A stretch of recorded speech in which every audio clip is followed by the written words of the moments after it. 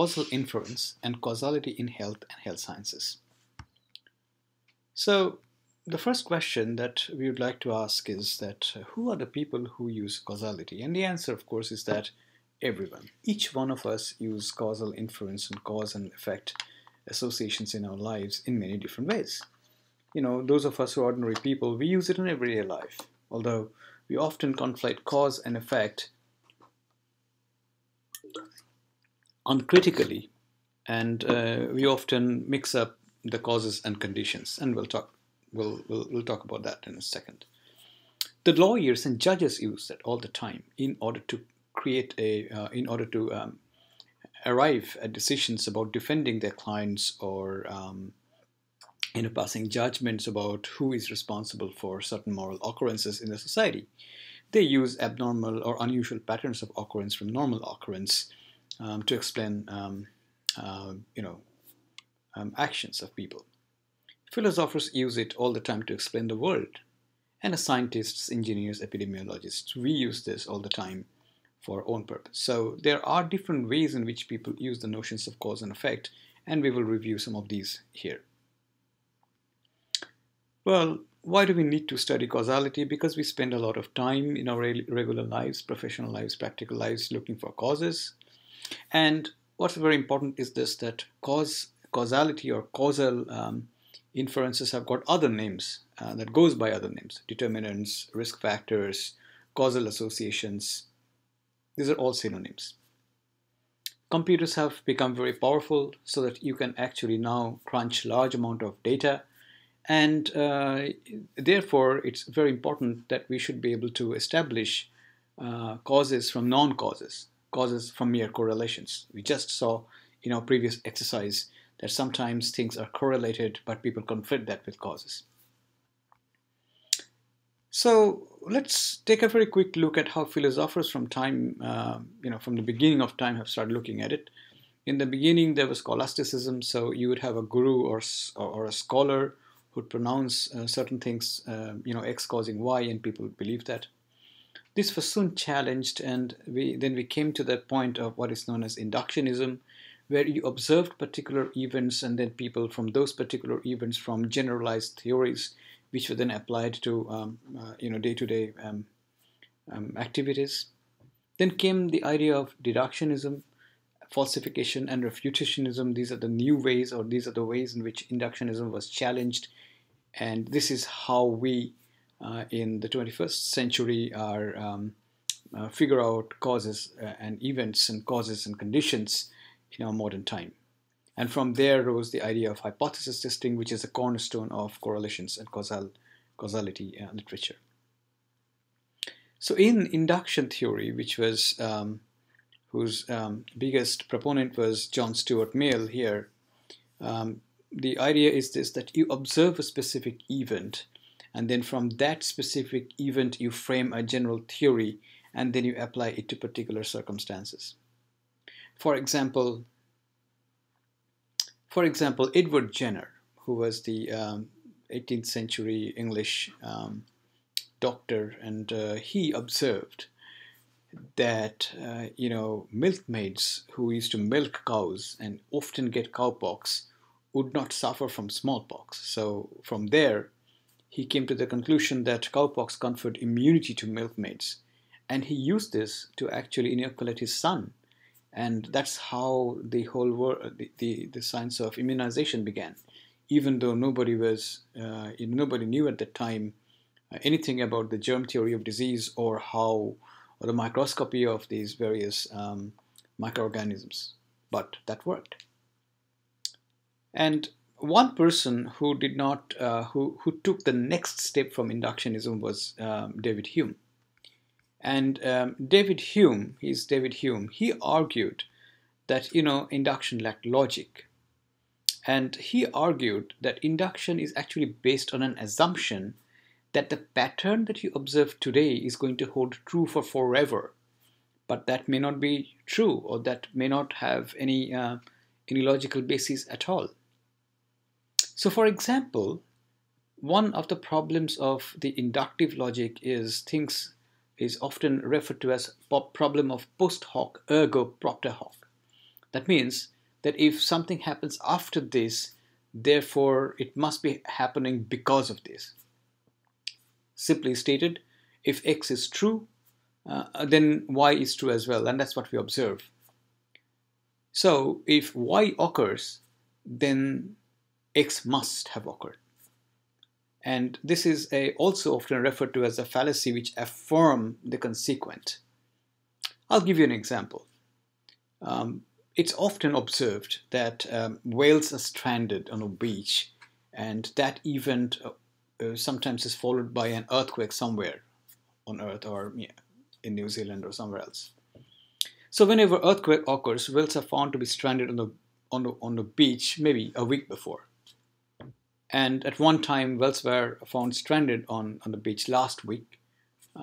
So that may mean that, okay, we are going to brace for an earthquake. Well, that's a problem, because there may not be much of an association between whales getting stranded on the beach and event of an earthquake. But that's how people go. And some of you may remember the theory about the supermoon and earthquake and that kind of things.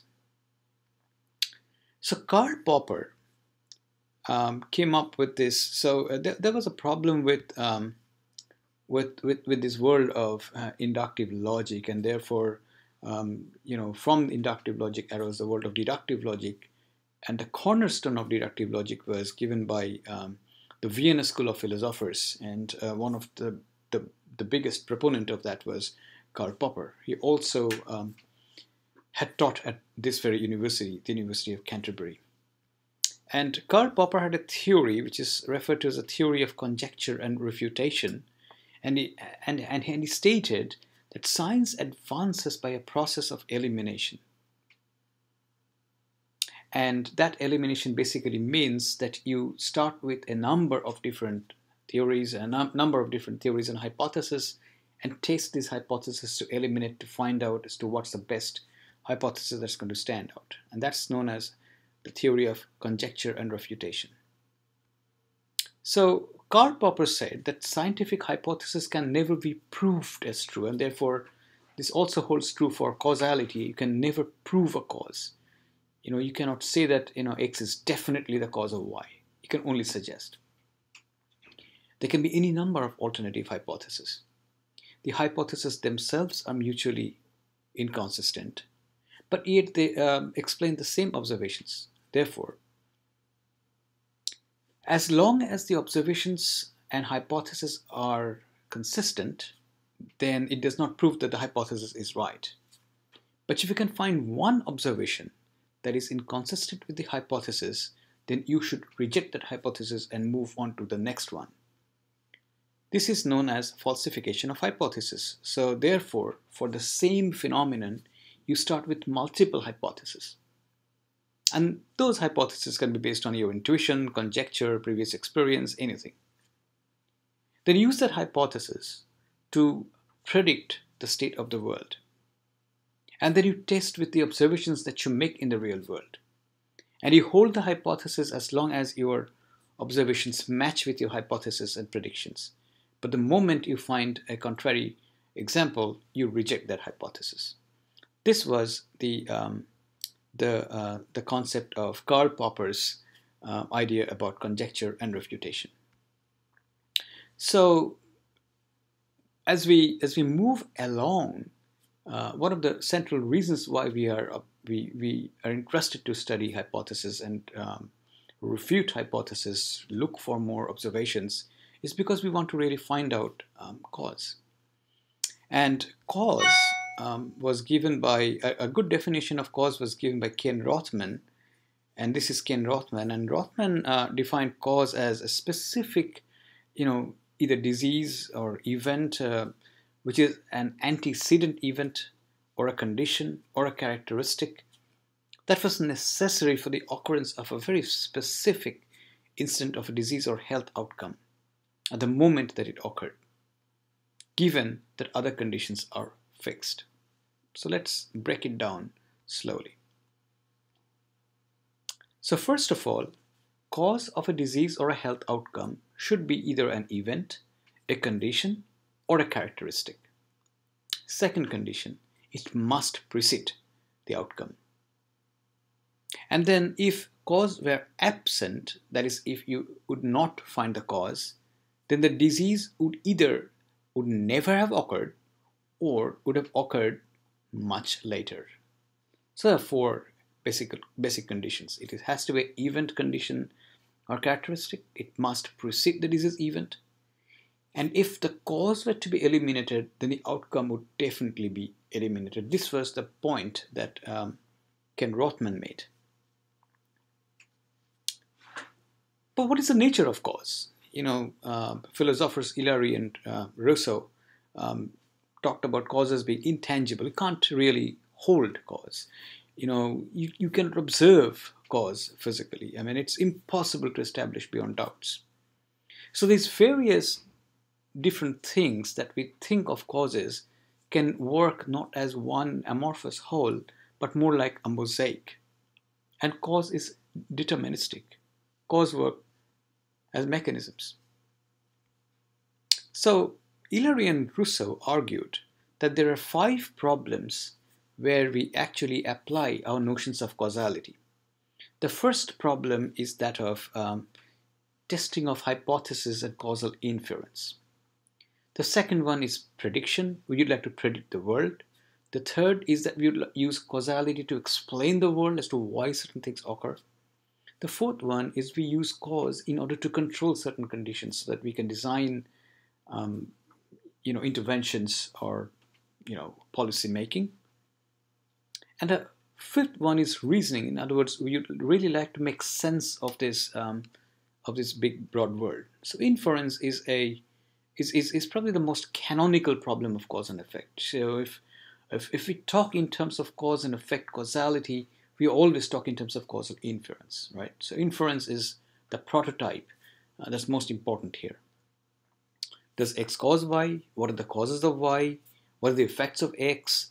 How much of X causes how much of Y? Prediction is more like what will happen. So what will happen to human health if the climate changes? How many people are going to die next year? What do we know of them? When is going to be the next flu outbreak?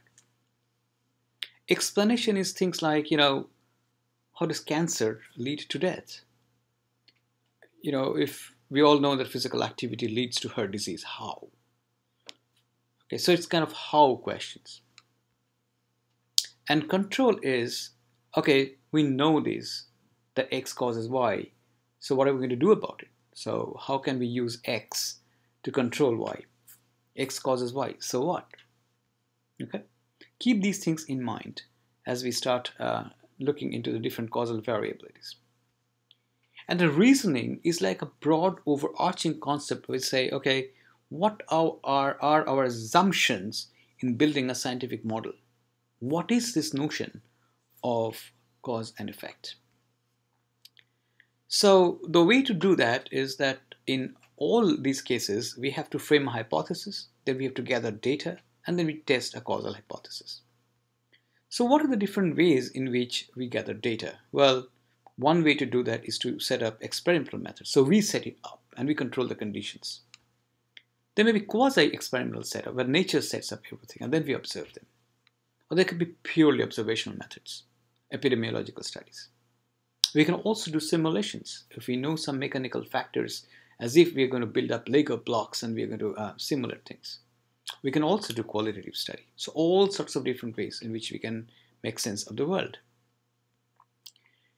Experimental study designs in healthcare, and in particularly for human health, is most commonly is randomized controlled trials, RCTs.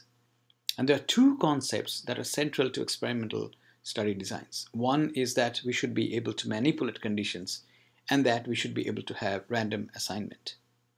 So we should be randomly able to distribute people into different groups, and we should be able to manipulate the conditions of the studies. The first historically recognized randomized experiment was in psychometrics by Pierce and Jastrow in 1885. In agricultural studies, it was Fisher and Neyman in 1925 started the first randomized experiments in agricultural sciences. And in medicine, the first RCT was the study of streptomycin for tuberculosis in 1948 by Sir Austin Hill, and other people were involved in it. It was a big team that went for this. But we must understand that experimental study design has got some limitations. Now, the most important limitation is this, that there are ethics of research that we have to follow.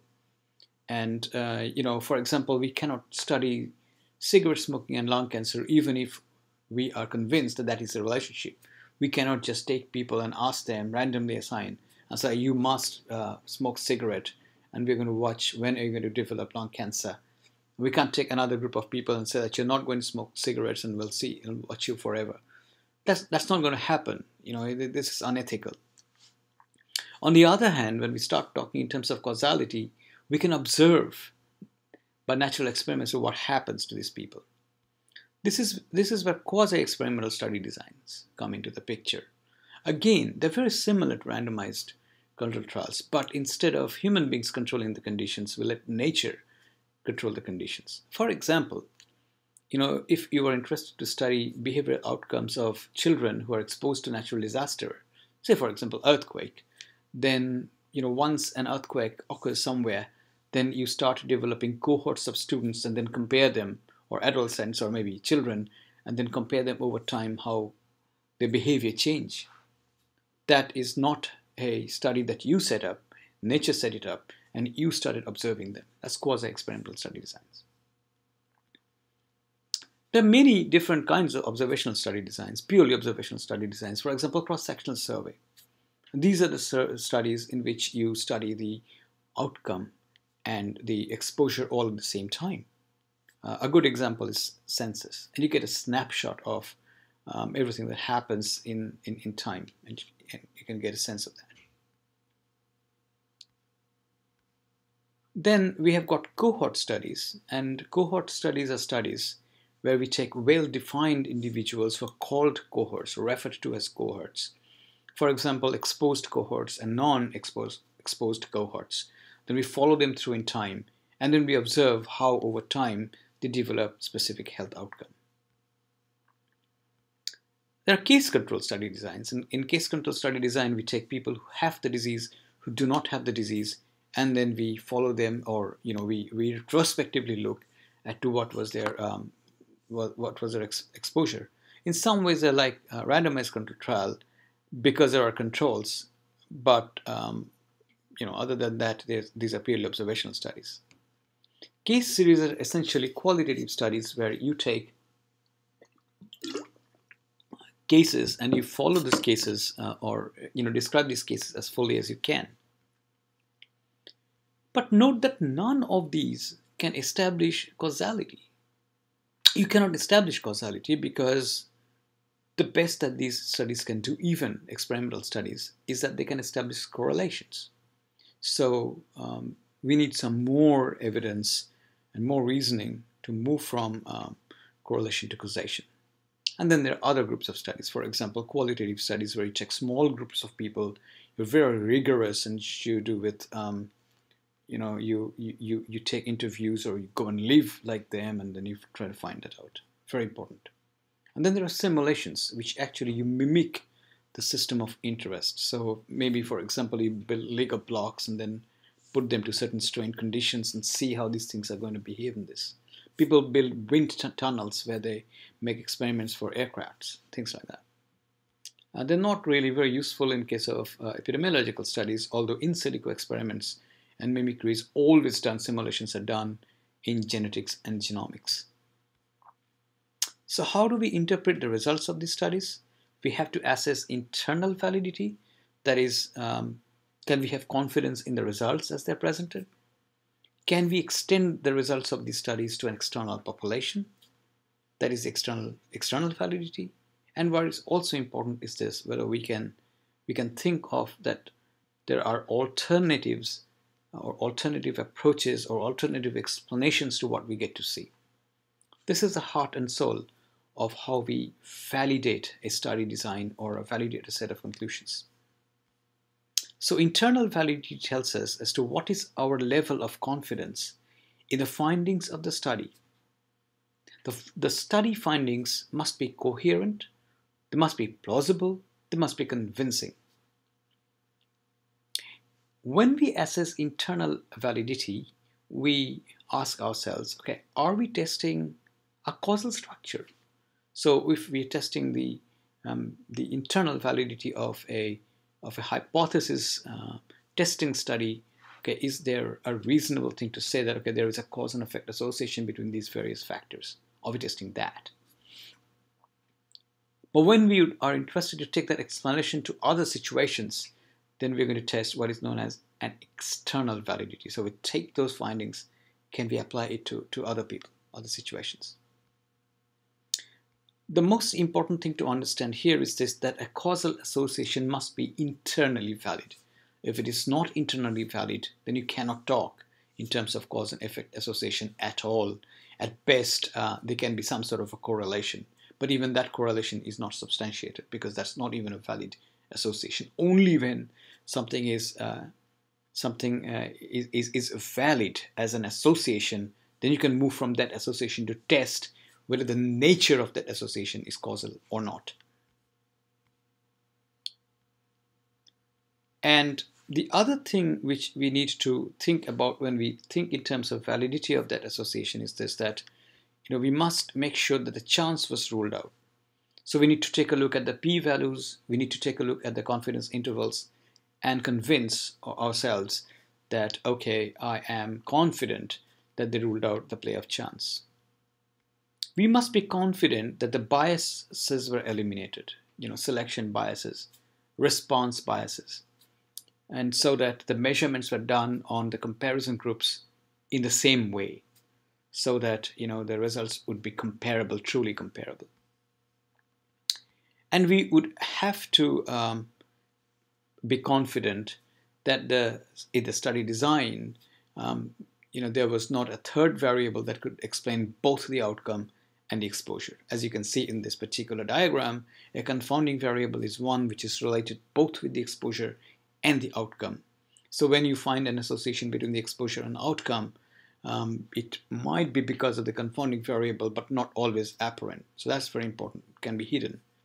And so the exposure variable causes the outcome, but actually it is a confounding variable that is linked to both of these, and therefore is a play of this as opposed to this. Okay, maybe this causes this causes this. So that's something that needs to be understood. How can we be sure, confident that investigators controlled for confounding? Ex ante, that means before the study, they can match the cases and controls, or match people on their age, gender, potential confounding variables. They can restrict people. So now they say that, okay, look, they would say take only certain age groups, certain populations. They would eliminate some groups. In the previous study, for example, these people eliminated those with disease conditions. Or randomize. So randomized controlled trials, in randomization is a process that takes care of the unobserved confounding variables. Following data collection, they can do multivariate analysis, or they can do stratified analysis, and they can analyze data in various strata. And so that's how you can control for confounding variables. So one person who made a very significant contribution to this whole science of causality, which kind of moved the ideas of from hypothesis testing to valid associations to the notion of whether something is of cause and effect, is Sir Austin Bradford Hill. He was an English professor, epidemiologist, and statistician, and he did something along with Sir Richard Doll that showed that it was cigarette smoking was the causal factor for lung cancer. And what Sir Austin Bradford Hill did was that he came up with a set of guidelines, often mispronounced as Bradford Hill criteria. And these are there were 9 criteria that you need to commit to memory almost. The first of that is strength of association. How strong is the effect size? The second of them is consistency. Are the findings consistent across the subgroups in which the study were done, or are these findings consistent across the populations in which these studies are conducted? Is it specific? In other words, are these cause and effect associations kind of map onto one another? Is it temporal? In other words, do the cause precede the effect? If not, then you can't really think in terms of causal connection. Is there a biological gradient, which is also similar to what is known as a dose-response gradient? If you increase the dose of the cause, does the effect correspondingly increase? Is it biologically plausible, given what we know about the biological activities? Can we mechanistically explain that association? This is not always satisfied. So, but at least the first four criteria, the strength of association, consistency, whether that association is very specific to the causes, and whether there is a time-bound association, are very, very important. The next five are important, but we need to understand them with a pinch of salt. Although we can get an experimental evidence, it is not always possible, particularly in epidemiological study settings where you can't conduct experiments. Tissue experiments might be useful. Analogy, other similar examples that we can cite to suggest that, okay, this is the case. The reason why these are guidelines and not really criteria is, in the own words of Sir Bradford Hill, that what I do not believe, and this has been suggested, is that we can usefully fully lay down some hard and fast rules of evidence that must be obeyed. And before we accept cause and effect, none of my 9 viewpoints can bring indisputable evidence. These are viewpoints, and therefore, at the best, these are guidelines, not really criteria. Pitched against this was the thesis by Russo-Williamson, where they said that, look, you can take the Bradford Hill criteria and you can divide it into two groups. One, they thought there was difference-making approach, like you can make comparisons, and then on that basis you can say that, okay, look, if these comparisons get satisfied, then there is a causality.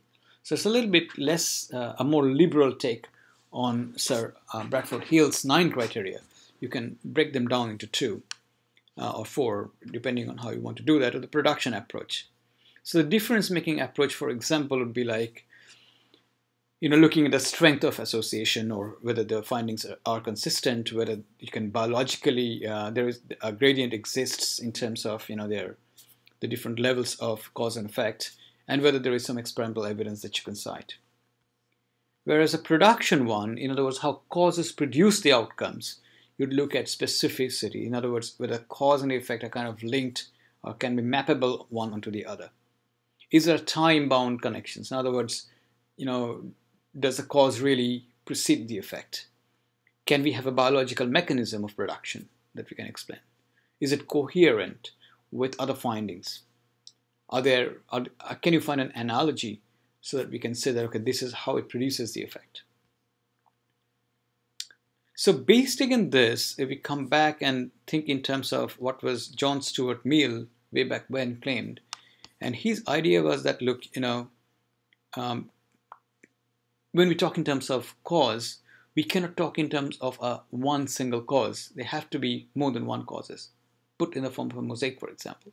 So he said that cause is the sum of total of the conditions that are both positive and negative. Okay, so some causes will increase the occurrence of a particular outcome. Some causes will decrease the occurrence of an outcome. So given that there can be multiple causes, which is more important than others? And that's something that's very, very important. For example, let's take up the case of Port Hills fire. Last month there was this massive fire in the Port Hills region, and the jury is still out as to what caused that Port Hills fire. Is it that the hot and dry conditions, that was alone? Maybe a nor'wester kind of wind that came over? Was it accidental? Was somebody lighting a fire there, and accidentally the wind came along and everything worked together to form the fire? We just don't know. But these are some of the conditions, things that we should think. Again, for example, what causes lung cancer? Is it smoking alone? Radon gas, asbestos and arsenic, genetic, combination of everything? This is the idea of the component cause model. So we say that, look, a cause is not a singular entity, but more than one factors merge together to form causes. And 3 people, 3 groups of ideas that are very important. The first one is by Hart and Honore, second one is by Mackey, and the third one is by Rothman. We'll take a look at this. So Hart and Honore's ideas are used quite frequently in tort law and legal circumstances. And the causes and conditions are different in case of law. So for example, what happens in law is this, that they kind of use that everyday notion of causation. X causes Y. The last straw breaks the camel's back. That kind of a situation. But causes are not conditions. For example, if you take the Port Hills fire example again, so somebody was lighting a fire, and then a breeze came along, and that led to the bushfire, that the fire spread. Because a breeze is a condition, because that's a normal thing that happens. Maybe the hot temperature is also perhaps normal for this time of the year. Temperature, you can't do much about it.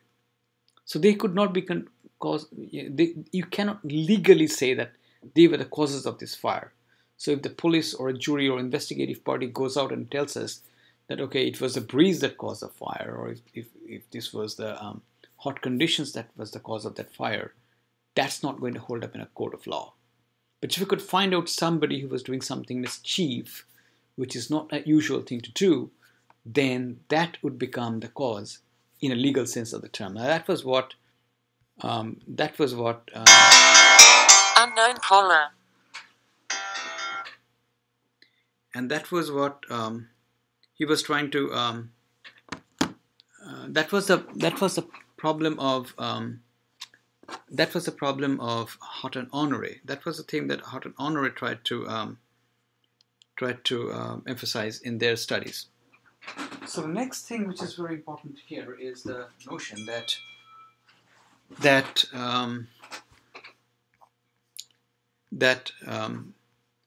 there's something that's normal versus abnormal. So the oxygen is normal, which is always present. Breeze is normal, but maybe human activities are not normal. Something, how we think in terms of climate change, for instance.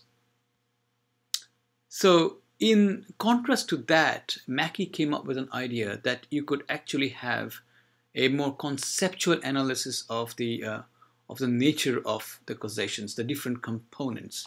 Some causes are necessary, some causes are sufficient, and that's very important. So now we touch upon a condition which is known as INUS, insufficient but not redundant, part of an unnecessary but sufficient condition. So let's take a look at that in a minute. In order to get a sense of that, we need to understand that there are certain things, certain kinds of causes that are necessary, unnecessary, and sufficient causes. So a necessary cause is a cause which must happen for that effect to happen. For example, infection to cause tuberculosis. Okay. On the other hand, if somebody were to cut off another person's head, that decapitation would be enough. So that's a sufficient cause. Okay. Shooting into somebody's head to cause death, for instance. So INUS refers to insufficient yet non-redundant part of an unnecessary but sufficient conditions. So for example, in lung cancer, smoking by itself is insufficient to cause cancer. You have to have some other conditions. It could be genetic conditions, it could be radon gas exposure, any number of things. They will cause cancer. But we also know that smoking causes certain tissue changes which will lead to cancer. So as lung cancer can occur due to other conditions, you might say that smoking by itself is unnecessary. But if you add smoking and then tissue changes, they form a sufficient conditions. So smoking plus tissue changes are sufficient condition to cause cancer. Smoking alone is an unnecessary part. So therefore, smoking becomes an INUS kind of a situation. But you need to understand that not all causes meet INUS conditions, because say for example HIV virus for AIDS. This is a necessary condition for it to occur. Otherwise AIDS will not occur. Tuberculous bacilli for TB. Shooting at head for death, that's a sufficient condition. So it's important. The reason why INUS is important is because if you can find a necessary condition, then you can prevent diseases, or you can treat diseases if you can treat the necessary conditions. So, which is why the causal field, or the background in which we discuss the cause and effect, becomes a very, very important thing to discuss. Which was the point that Ken Rothman made is this, that we need to have a practical approach to have to discuss causality, and the fact that disease is caused by multiple factors. There are sufficient causes, there are necessary causes, and there are causes that are component. So this is known as a component cause model.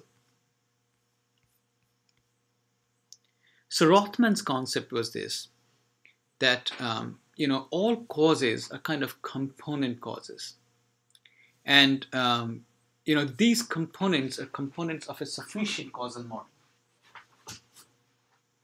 In a sufficient causal model, what happens is this, that these components of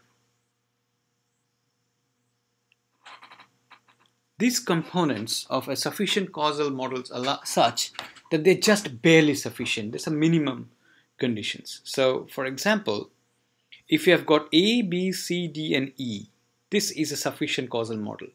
Each one of them, as you will see, are kind of components of that sufficient cause model. If A were to appear in each one of these circles, then A would be a necessary cause. But it doesn't appear in this case, of course. But all of these are individually what is known as a sufficient cause model. And he wrote this paper. It's an excellent paper that he wrote in 2005 to explain this. So this is it. This is called a Rothman's pi, or component causal model pi. So each circle is a sufficient cause model.